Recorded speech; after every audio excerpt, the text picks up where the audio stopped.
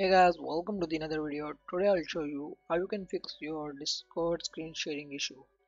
Most of the gamers are facing this issue recently. When we're screen sharing on Discord, colors are blurry and sometimes black and white colors. How we can fix this issue? You need to go to the settings and then go to the advanced section. Here you can see hardware acceleration is disabled. Uh, Most of the gamer disable this option because of FPS drop in games and input lag in games. How we can fix this issue without enabling this option? You need to go to the voice and video section, scroll down.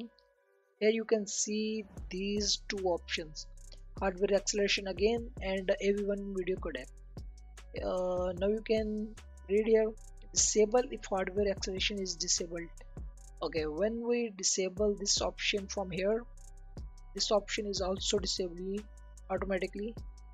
Okay, now your issue is resolved. If your issue is resolved, make sure like the video and subscribe the channel for future updates, and take care guys. See you soon in the next video. Bye bye.